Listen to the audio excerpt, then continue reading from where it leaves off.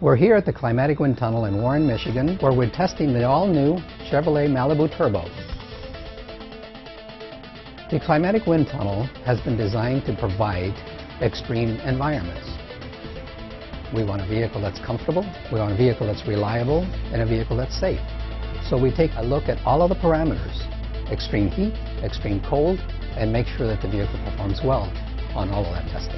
We can test the vehicle's heating and cooling system at temperatures ranging from 40 below zero all the way up to 140 degrees. What we're doing in this particular case is that we're testing the all-new Malibu Turbo in a snow intrusion test. What we want to make sure is that we don't have snow, ice, or water ingestion into the induction system. What you want is the air path to actually totally envelop the vehicle as you're doing that driving simulation. Our dynamometer can simulate driving at high speeds for long periods of time under extreme conditions. If you're standing up there and we crank it up to 250 kilometers per hour, you'll go flying. We have roughly 39 different procedures that we put the vehicle through.